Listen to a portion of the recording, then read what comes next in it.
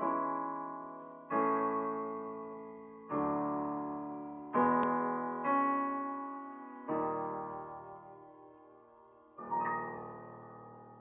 want you to go to Acts 1 with me. I want you to go to Acts 1. And I want to introduce my text. Now, I'm actually, on your paper, I've gone 1 through 8, but I'm actually going to go 1 through 11. Okay? And I want you to see, I'm going to break this. This is Acts 1 through 11. And I'm going to break it into 3 sections to show you how Luke laid this out. You know, Luke is the author of Acts. Acts is actually volume 2, you know. Okay, here is the first chapter, and we're looking at first 5 verses, and then we're looking at 6 through 8, and we're looking at 9 through 11. There's 3 sections here that I want to break this down for you to see on my subject matter of Jesus baptizing with the Holy Spirit. He's going to baptize with the Holy Spirit. So he opens this up by saying that in the first account, and he's talking to Theophilus about all that Jesus began to do and teach. In the first account, we're talking about Acts. We're talking about the book of Luke, where he discussed all that Jesus did and taught and all of that. And now this is the reason for the book of Acts. He says, I wrote my first volume. Volume 1 is the book of Luke. This is the writer who wrote it. And volume 2 is the book of Acts. That's volume 2. Volume 1, volume 2. And so he says in verse 2, until the day when he was taken up after he had by the Holy Spirit given orders to the apostles whom he had chosen. Okay? When you read the book of Luke, at the very end, chapter 24, at the very end is where he's picked up. So let's glance over to Luke for a moment. Let's go to Luke for a moment, show you this. He's picked up volume 2 where he left off. Volume 2 of Luke's writings, if I can ever find it. Look at verse 50 through 53. Prior to that, he's been talking about verse 49, and behold, I am sending forth the promise of my Father upon you, but you are to stay in the city, and you are to be clothed with power from on high. Now look at then it goes, and if you have a study Bible, they're probably going to show you the ascension, right? They're going to say the ascension. And he led them out as far as Bethany, and then he lifted up his hands and blessed them. And it came about that while he was blessing them, he parted from them, and they returned. In other words, he left. He ascended. And they returned to Jerusalem with great joy and were continued in the temple praising God. This is where he's picked up. He has picked up that subject until the day when he was taken up. See, I wrote in my first account, my first volume, until the day when he was taken up, after he had by the Holy Spirit given orders to the apostles whom he had chosen. To these he also presented himself alive after his suffering by many convincing proofs, appearing to them over a period of 40 days. That's post-resurrection appearances. And speaking of the things concerning the kingdom of God.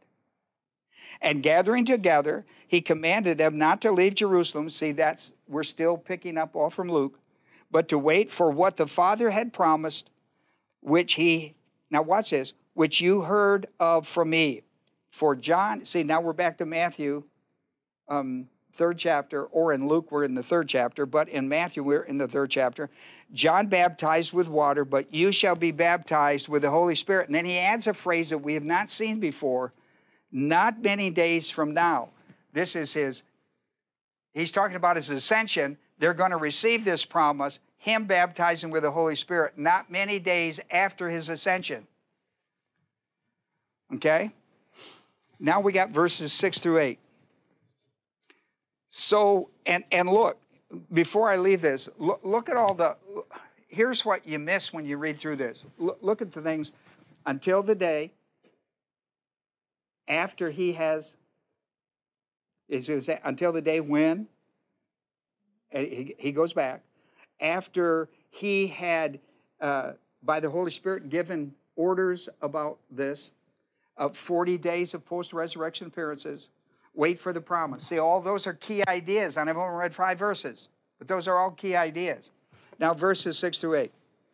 And so when they had come together, they were asking him, saying, Lord, is it at this time you are restoring the kingdom to Israel? Now, let me pause a minute. I'm almost getting ready to preach here, and I'm trying to do an introduction. But I want you to stop and I want you to get something. I want you to get something because you're like, and I'm like these disciples, we've got enough information to be dangerous. We got enough biblical information to be dangerous. Here's what they're doing. They got to stop. They've got to stop running their own agenda on what they think the Bible is saying when they don't know. They think they know, but they don't. For example, what is the agenda that these disciples are pushing, have been pushing ever since he started talking about this?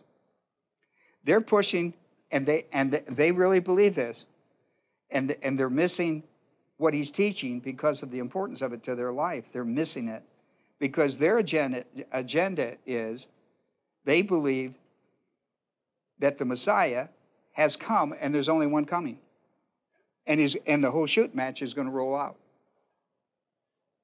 Because in the Old Testament, they didn't teach a first and second coming.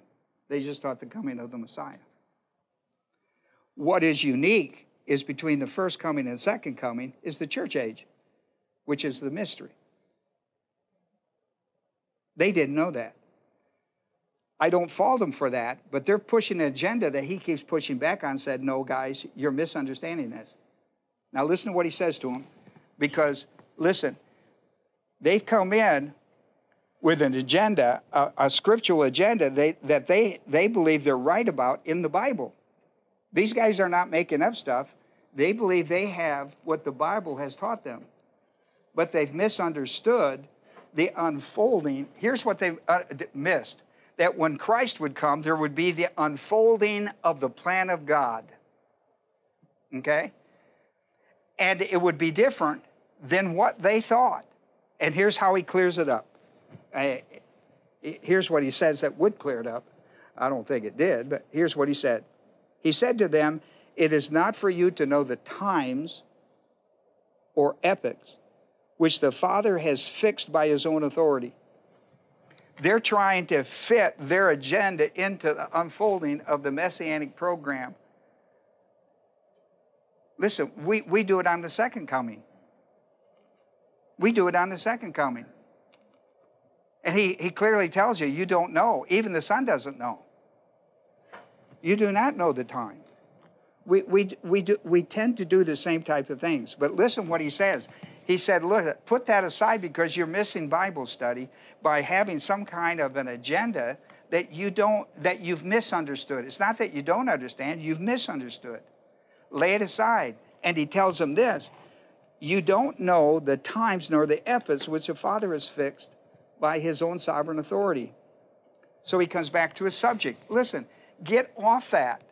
Set your agenda aside because you're mistaken. Set it aside.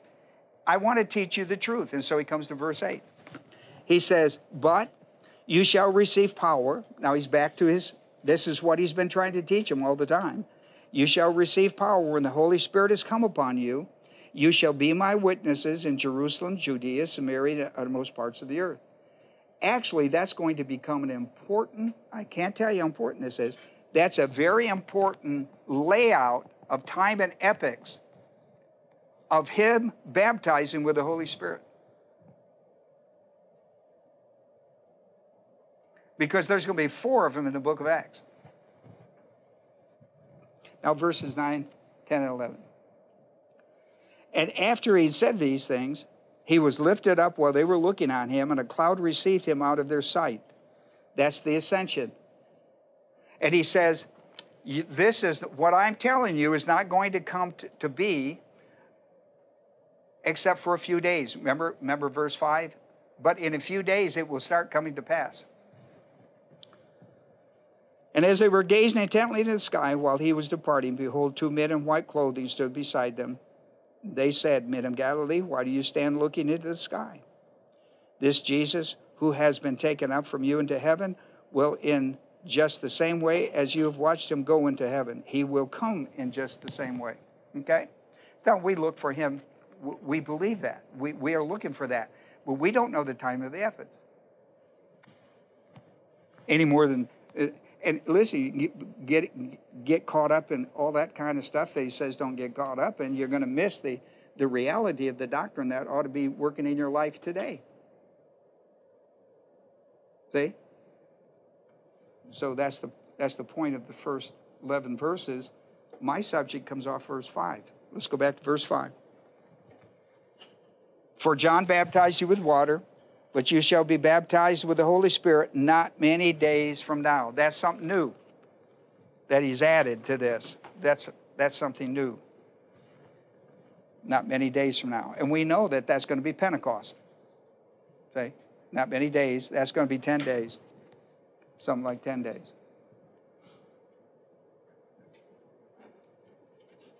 So, we've looked at Acts 1 through 11. What is interesting, the reason I did last week's lesson before I did today's, is what is interesting, at least to me, is that the Holy Spirit introduced the advent of Jesus Christ in the world at the beginning, right? Virgin birth and all that business. That's why I showed you those 6 great things that the Holy Spirit was engaged in. And on the backside of this, before Jesus leaves there, he introduces the advent of the Holy Spirit. I just find it. Third member introduces him. The second member introduces the third. I find that interesting. And he did that with great clarity in the upper room discourse. Now I want to look at 4 things tonight about what was the purpose of of Jesus baptizing with the Holy Spirit. And Luke is the one that tells you. I mean, Luke laid this thing out in the book of Acts. And listen to me now. It was the formation of the church on earth.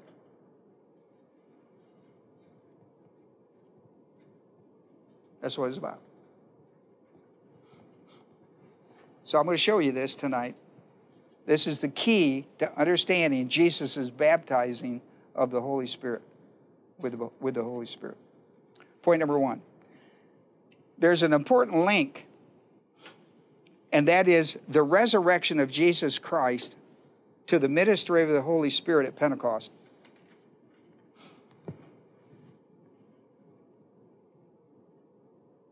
I'm sorry. Oh, prayer. That'd be very good, thank you. I knew my engine got started going. Let's pray. Give you a moment of silence as a believer priest indwelt by the Holy Spirit. Confession of sin is necessary for protocol. I call it classroom etiquette.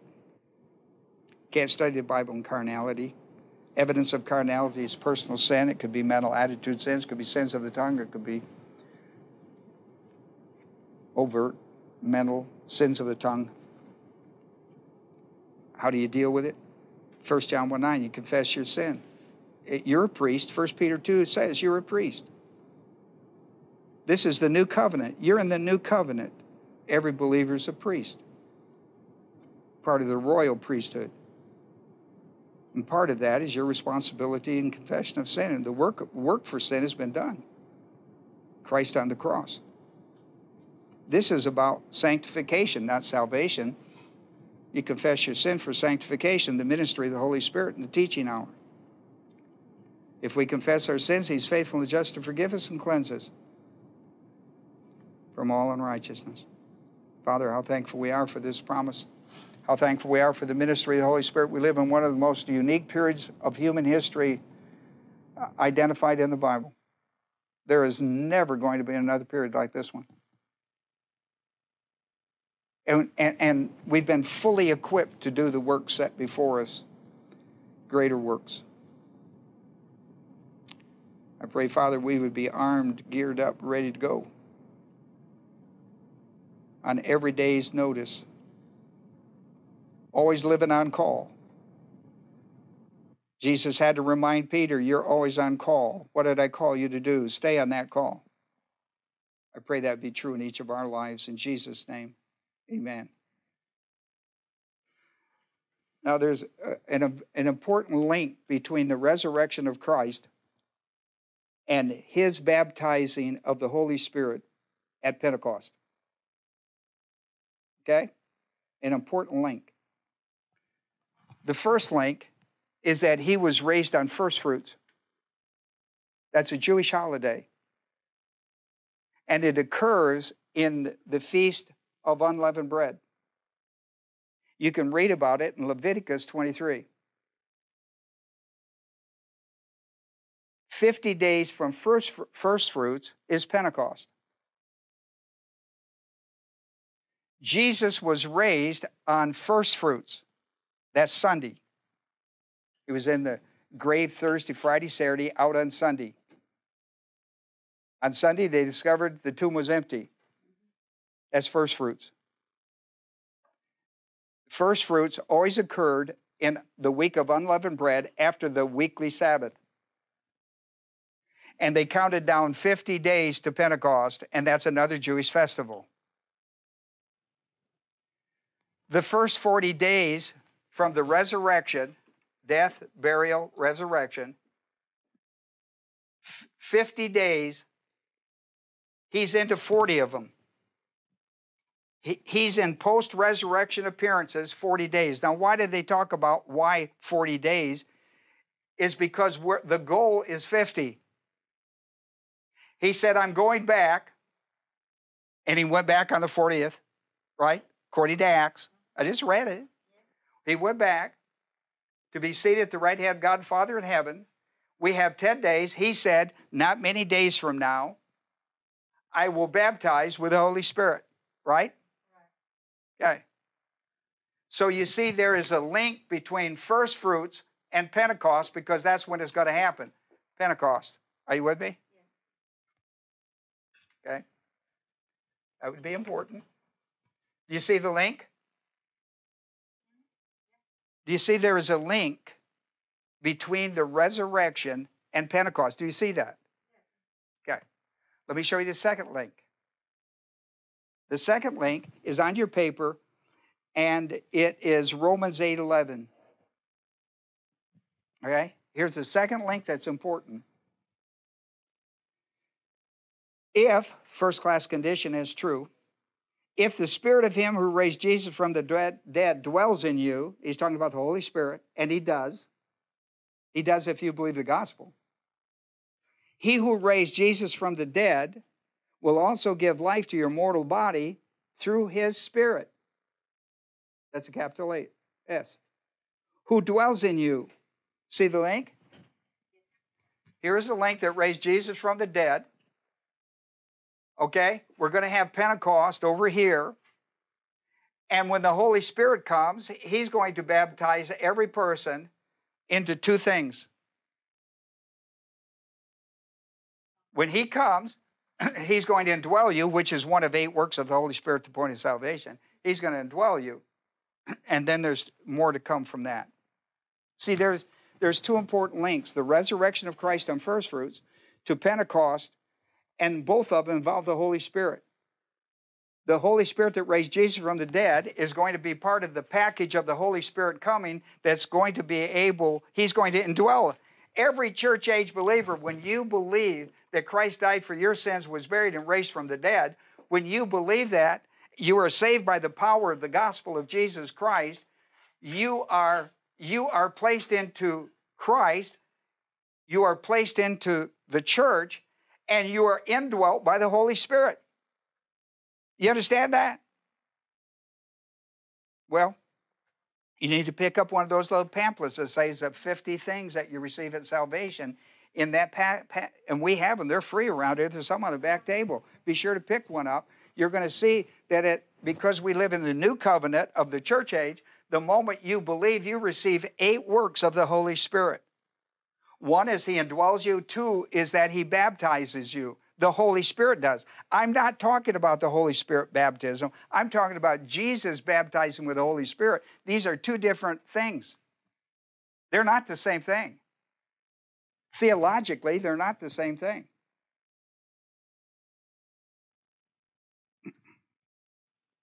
But there's a great link here between Jesus being raised from the dead and the Holy Spirit coming back. There's the link. That's all right. That's okay. In Romans 8:11, the Spirit of him who raised Jesus from the dead dwells in you. Okay? The baptism of the Holy Spirit is not going to occur until Jesus' baptism with the Holy Spirit occurs.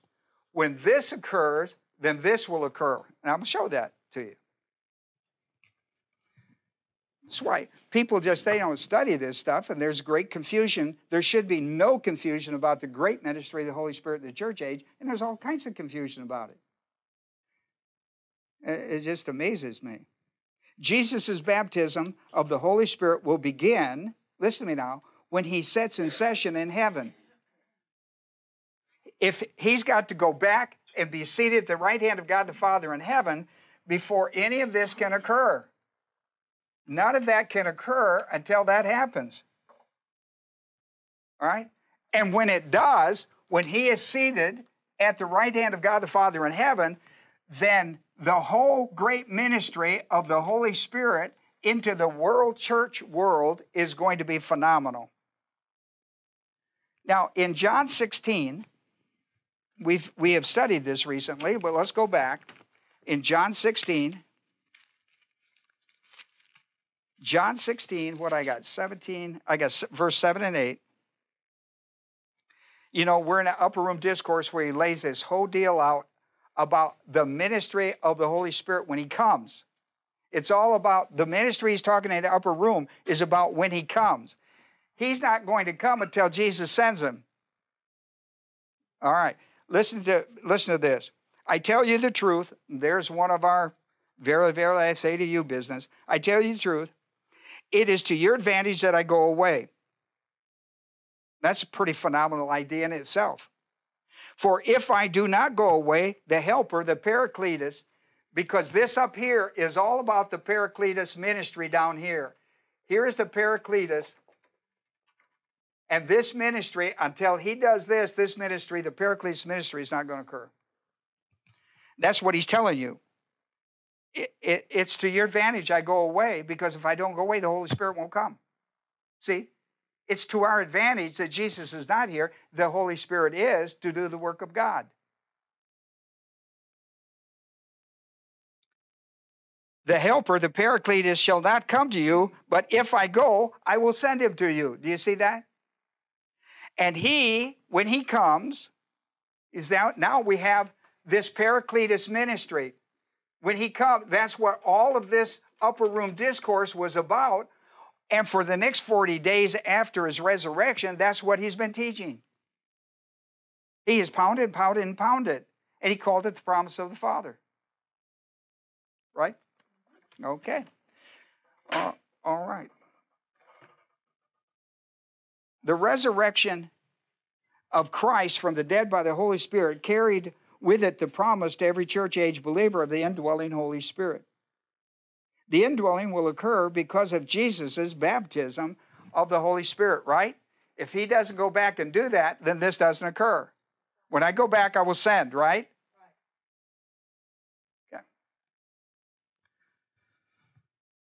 The indwelling of the Holy Spirit is one of 8 ministries of the Holy Spirit under the new covenant that is given at the moment of grace salvation. You can pick this up off from doctrinalstudies.com. Look for 50 things, and you can do a study of it. One of the 8 is baptism by the Holy Spirit. This is not the same thing as Jesus baptizing with the Holy Spirit. Okay? That's the difference between the second member of the Godhead and the third member of the Godhead baptizing. Just as he said he would do in Acts 1, 4 and 5. Here's the second point. The key doctrine connected to Jesus' baptism of the Holy Spirit is covered in the book of Acts. It is covered by the formation of the church beginning at Pentecost. Once you see that out of the book of Acts, this is dynamic for you understanding Jesus baptizing with the Holy Spirit. The reason many people don't get this is because many students forget, not that they didn't know, they forget that Acts is volume 1 of Luke's writing of canonized scripture. I mean, at volume 2. Acts is volume 2. The book of Luke is volume 1. I showed that to you in my introduction. When you read the book of Acts, you discover Jesus' baptism of the Holy Spirit involves incorporating believers into the church as the body of Christ in the world. We walk around and everybody talks about the church today because it is the phenomena of our age. That was not true until Jesus ascended back to the Father, did his so that the Holy Spirit could come and do his. This was not a phenomenon as it is today. Everybody talks about, where are you going on Sunday? I'm going to church.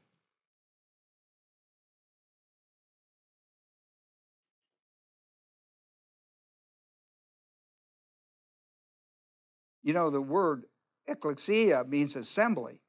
Doesn't mean church, means assembly. It became known as the church. The word is assembly. And you see it clearly in the book of Acts, how the assembly became the church. I don't want you to miss this. This is dynamite stuff. Look, in Acts 1:8, he laid it out. We're going to start with the Jews. We're going to go to the Samaritans. We're going to go to the Gentiles. We're going to go to the ends of the earth. It's exactly what he did in the book of Acts. In incorporating believers, people that became believers during the Jewish age, while he was on earth, the first was picked up were Jews. Jewish believers assembled. The Jewish believers who were assembled came into the church of Jesus Christ first in Acts 1:15. In Acts 1:15, we have 120 of them gathered. They're going to be incorporated first. That first little group of people is going to be of Jews. When you read the second chapter, verse 41, to this group is going to be added. See, you find the word added. Is going to be added 3,000 people to that group. And in the second chapter, verse 47, they're going to be added daily to this group until we get to Acts 4:4. This Jewish group of believers incorporated into the church is going to grow to 5,000 people. You know how that's happening? They're preaching the gospel and they're being incorporated by the Holy Spirit baptizing them into the church. You know why all that's happening? Because Jesus, when he got back, established this principle and put it into force.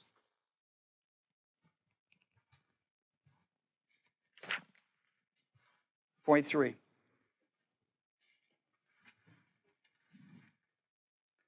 You see, I'm in the 4th chapter, right? And in the book of Acts, I've walked us up to the 4th chapter. It's all about Jews. And it's picking them up, right? We're picking up Jews. We're picking them up, right? And we're incorporating them into the church.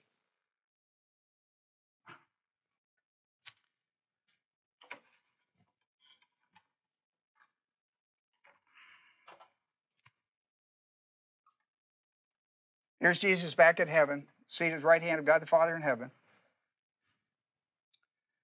And he has established, Jesus had baptized with the Holy Spirit. He has established, I'm sending the Holy Spirit in the book of Acts, where the whole deal is incorporating the body of Christ into the church. The baptism of the Holy Spirit, the first thing the baptism of the Holy Spirit does is Galatians 3:27. Let me go ahead and do that so we can understand what's going on as I pound out this up. Here we are, Galatians. This is what's established in the book of Acts as becomes norm and standard now in our life. 3:27. For all of you, Galatians 3:27, for all of you who were baptized into Christ. He baptized, the Holy Spirit at the point of salvation today baptized you into Christ. When he seated back to heaven the Father, part of the baptism of Jesus Christ was to establish the Holy Spirit in the world, incorporating people into the church. The first group that was picked up were Jews. They are baptized into Christ. Are you with me? Baptized into position in Christ. And at the same time, 1 Corinthians 12:13. Go to 1 Corinthians 12:13. Back it up to 1 Corinthians 12, verse 13. For by one Spirit, Holy Spirit, we were all baptized into one body. That's the church. If you go on in 1 Corinthians 12 and you start reading verses 12 through 27, you will see that this one body is the body of Christ, the church in the world. It's the church in the world. You understand that? Verse 13, say, for by one Spirit, one Holy Spirit, we are all baptized. This is the Holy Spirit, baptized by the Holy Spirit into Christ in Galatians, into the body of Christ, the church, in 1 Corinthians 12:13, whether Jew or Gentile, Greek, whether slave or free, we were all made to drink of one Spirit. Then he goes on to talk about this one body. Are you with me? So he baptizes you into Christ, and he baptizes you into the church. Are you with me? That he says, I've got to go back, and when I go back, this is going to be Jesus' baptism of the Holy Spirit. I'm going to send the Spirit, and he's going to do this. In the book of Acts, it shows you that there was a process. And he laid the blueprint of that process out in Acts 1:8. There's going to be a process. First the Jew, right? Then the second one, according to the Acts 1:8, is going to be Samaritans. And the third is going to be the Gentiles, right? To the uttermost parts of the earth. This principle, Jew, Samaritan, Gentiles, incorporated into the body of Christ, is going to go on, is going to spread to the ends of the earth. This concept is going to be spread to the ends of the earth. That's why we're in Alabama, and we can go like, hooah. So when you study the book of Acts, you pay attention to four groups being incorporated into the church in the world. First, the Jews in Acts 2, the Samaritans in Acts 8, the Gentiles in Acts 10 and 11, and finally the dispersed disciples of John the Baptist in Acts 19. And you need to do the study of this, because you're going to see that what happened at Pentecost to identify a group being incorporated into the church, the signs of it were identical. They're going to have evidence of speaking in tongues, of the evidence of the Holy Spirit. You're going to see the signs of it. These four, you just go study, you're going to see identity of it. And that identity is Jesus baptizing with the Holy Spirit, picking up. Because listen, you're in transition period, change of covenants, change of dispensations, change in priesthood. I mean, there are 10 major changes, change from a Levitical system over to a royal priesthood system. All of this is going on in the period that the book of Acts is talking about. And he picks up dispersed, persecuted disciples of John out in Ephesus. In the uttermost parts of the earth, he picks up disciples of John at Ephesus. In Acts, when we're in Acts 19, we're on the third missionary trip of Paul.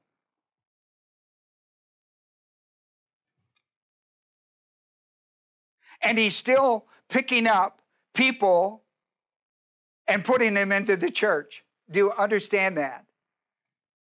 It's a...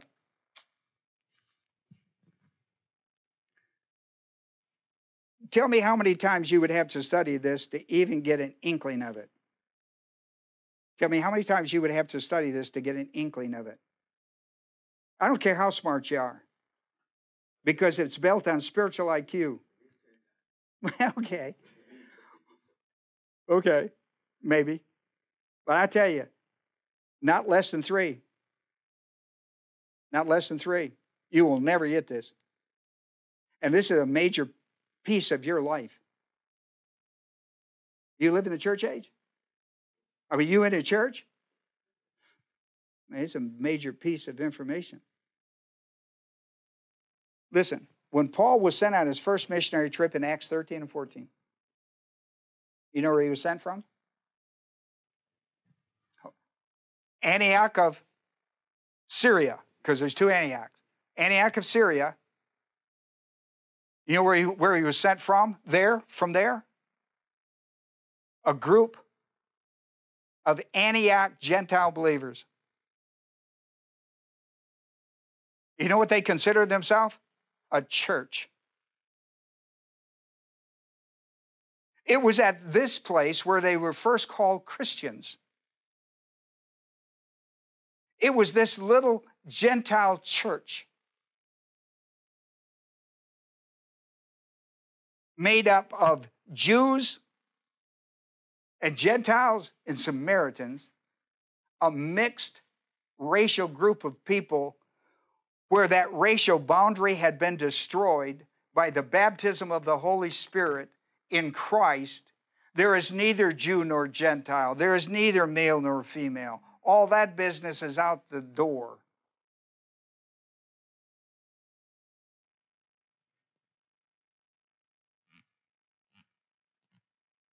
I left my denomination because they wouldn't accept that. And I didn't want to stand and fight. So I went independent.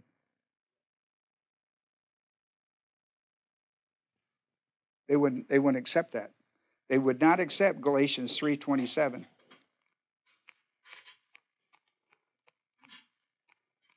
Oh, they would accept Jew and Gentile. They wouldn't accept white and black.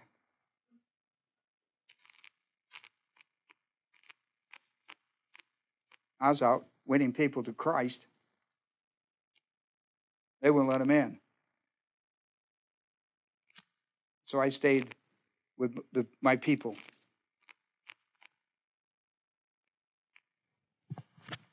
Thank God we're not there anymore. We've never been there in this church, or I wouldn't be a part of it. I tell you, I would not be a part of it. I fought like crazy against it. I wouldn't put up with that in a minute. It would be part of my ministry. This little church at Antioch was a magnificent little church. Thus, it is obvious that even before Acts 19, when he picks up the dispersed disciples of John the Baptist, that the ecclesia, the assembly of believers, is now commonly referred to as the church. This word used to be called the assembly. It's now called the church. Listen, it already had that identity in Acts 13 and 14. But it is common now. By the time Paul is on his 3rd missionary trip, it is common. The ecclesia is now called the church. Listen, when you do church history, they start right you out there. They don't tell you where it came from. They just start you, and that's okay with me. Ecclesiology is the study of the church doctrines. It's wonderful. Here's my 4th and final point. We may get out early tonight. Maybe you can go home and study. What was happening in the book of Acts was Jesus' baptism of the Holy Spirit incorporating Jewish age believers of all different racial backgrounds and makeups, right? Into the new covenant church in the world. And so we are.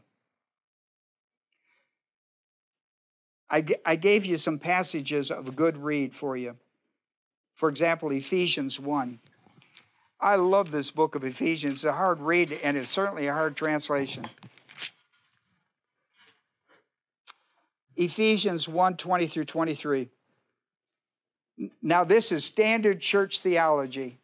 Time we get to Ephesians, we're long past this whole thing of book of Acts. Long past the book of Acts. We're into really good, solid church theology. He says in verse 20, which he brought about in Christ. This whole big subject, I hate jumping in the middle like this. He brought about in Christ when he raised him from the dead, seated him at the right hand of God in the heavenly places, far above all rule and authority and power and dominion and every name that is named, not only in this age, but also in the one to come. And he put all things in subjection under his feet and gave him as head over all things to the church, which is his body, the fullness of him who fills all in all. You know what he's talking about? He's talking about the depth of church age doctrine. And it's all based on this whole thing I've just put on the board for you. All of that is based on this. All this is great church theology, all based on what I just put on the board.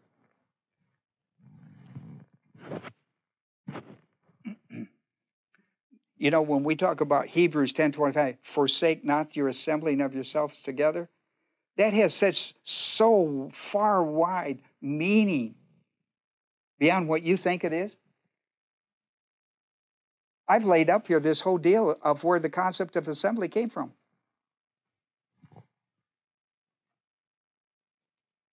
There's a whole study in itself just about that. Jesus' baptism of the Holy Spirit incorporated into one body a racially mixed group of Jewish age believers into the one body of Christ the church. When I say Jewish age, I'm not talking about people, I'm talking about the dispensation. That's a phenomenal idea. I mean, how do you think all this stuff came into being?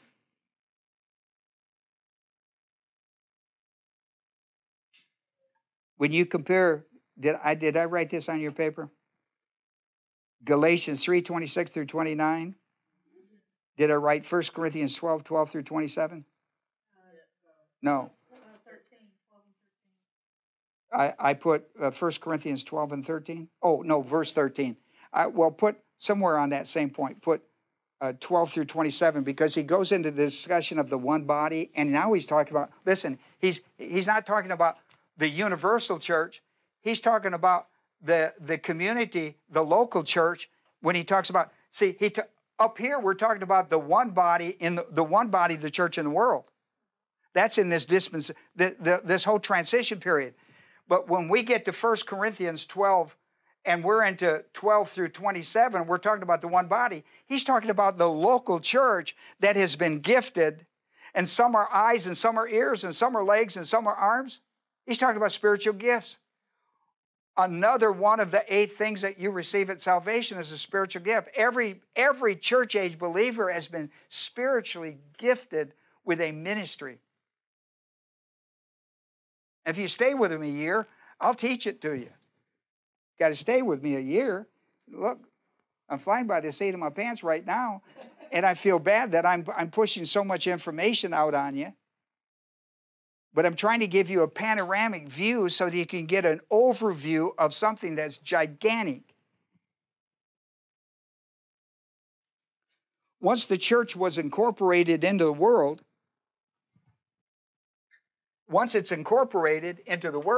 then his deal with baptism is done just like John the Baptist, it was water baptism was done when he baptized Jesus.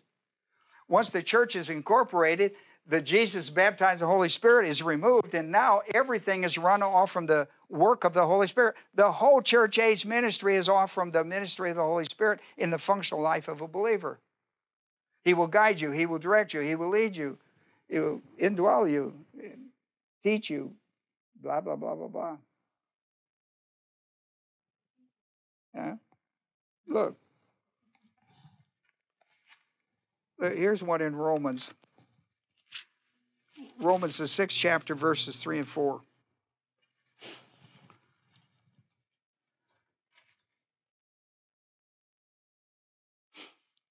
Actually, it starts at verse 3. Do you not know that all of us who have been baptized into Christ Jesus have been baptized into his death? We call that retroactive position of truth. Therefore, we have been buried with him through baptism into death, in order that as Christ was raised from the dead through the glory of the Father, so we too might walk in newness of life. What does that mean? Well, it's the indwelling ministry of the Holy Spirit producing the divine nature of God and his work in our life. The Holy Spirit has the characteristics of God. He's the third member of the Godhead.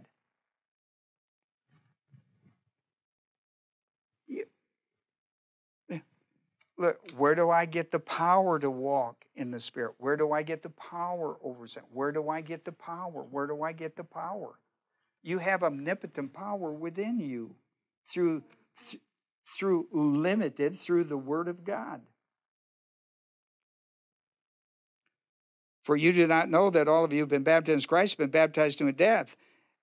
Therefore, we've been buried with him through baptism into death, in order that as Christ was raised, so we had death, burial, as Christ was raised from the dead through the glory of the Father, so we too might walk in this. Now, how was he raised from the dead?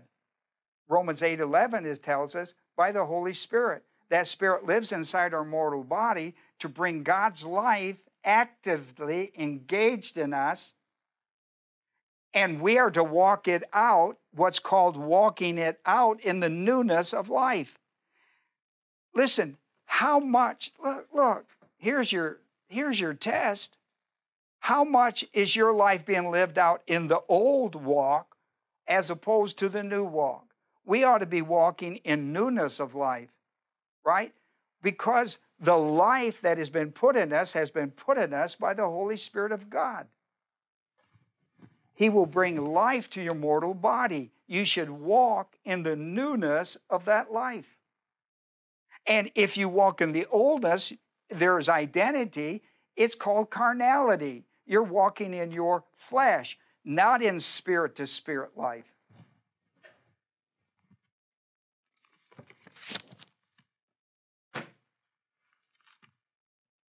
That's it for me. I'm going to tell you.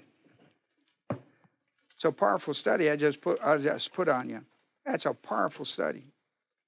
It will open the book of Acts up to your life. Right? It'll open the book of Acts up. You'll look at the book of Acts in a completely different look. It's volume 2 of volume 1. That's why it's important. He said, I'm going to finish out volume 2 off from volume 1. I've gave you volume 1. Now I'm going to give you volume 2. You need to pay attention to it because that's where we live. We live off from volume 2. Let's have a word of prayer. I know, Father, people would think, I've never heard this before. I don't know, Father. I can't explain why people have not heard it before. I can only explain they've heard it now. And I pray, Father, this is not a subject matter, because there's so much misinformation. This is not a subject matter that can be learned in one setting. It at least takes 3. You got to study it and study it and study it and study it. And then you begin to see the pieces fall together if you'll look at it the way it was laid out, really laid out simply, Father, by Luke in the book of Acts. He carried this subject over of Christ, now resurrected and ascended and seated at the right hand of God the Father. And he tells you in the very first chapter, verse 5, it is to fulfill this part called Jesus baptizing with the Holy Spirit. May we be good students, Father. May we pay attention to the Holy Spirit instructing us. May we understand the dynamics of the results of this as we, the church, We are the church, not only connected universally, but connected locally, gifted for great ministry. I pray we would be that kind of a people who understand the need and importance to God's program to walk in newness of life daily, continuously. We've been empowered to do it by grace, and I pray we would do it in Jesus' name. Amen.